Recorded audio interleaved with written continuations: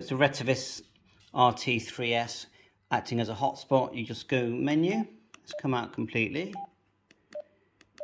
Menu, options, general options, and then you can turn the middle channel change knob to see you've got hotspot there selected. You can either have it with blue DV or MMDVM or off. So leave it on whichever one you require.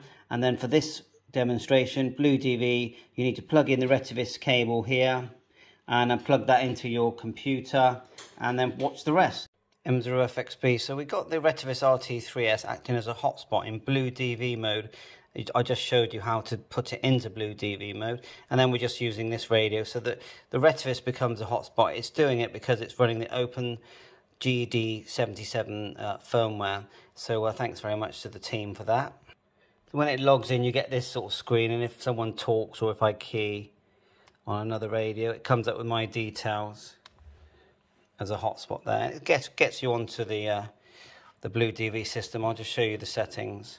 So blue DV is a free system, isn't it, that you can download from PA7LIM. Excellent, and it has so many uses. So menu, setup. So this is the window here. So just you've got to select the COM when you connect the RT3S cable to the RT3S. Then it just connected to the computer as normal. You can do it with a phone apparently. I haven't tried that. And then just put your frequencies in and call sign, Brandmeister, select your Brandmeister information, self-care password.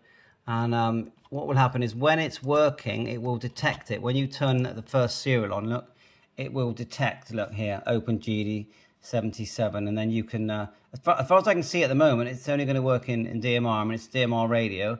I haven't really thought about trying other modes, but that's what I'm trying out.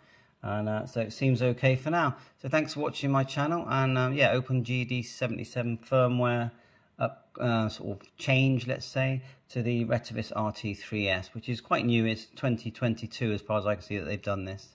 Bye for now, 7-3.